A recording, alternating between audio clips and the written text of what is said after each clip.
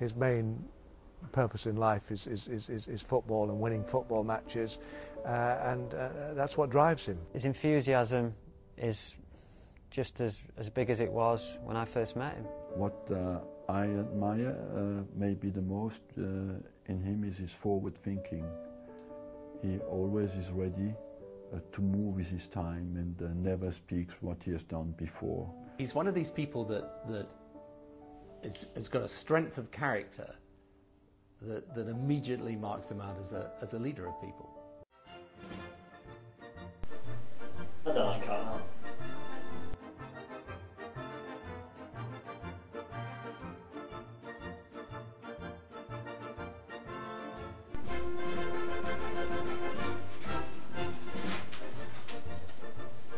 Hi, Matt.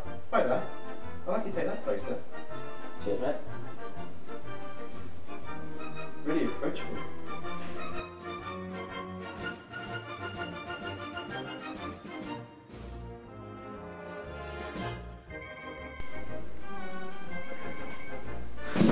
Oh, my chocolate! I want it! Come on! I want it! Calm down, it's fine. You can have half each.